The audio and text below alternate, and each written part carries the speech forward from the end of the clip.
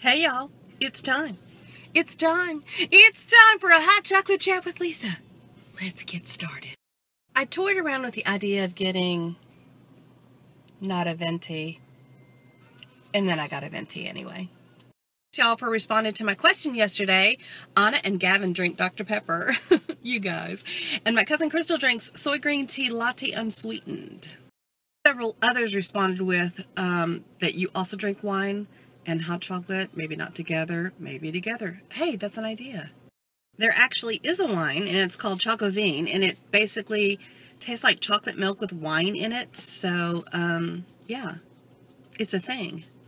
So maybe I'll invent like hot chocolate with wine, and then it'll be like a thing, and then like it'll be trending, like on Twitter and stuff, and like everybody will be talking about it. I mean, I invented hot chocolate chat. Why couldn't I invent that? Right? I could be like an entrepreneur.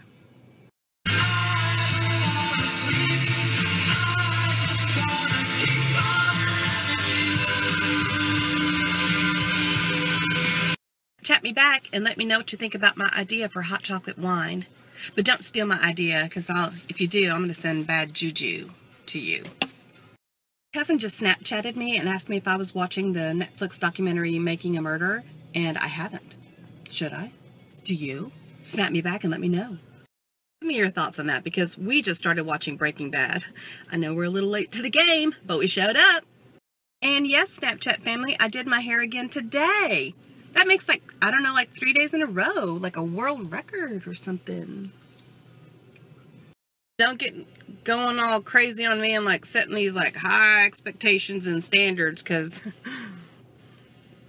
it's me we're talking about.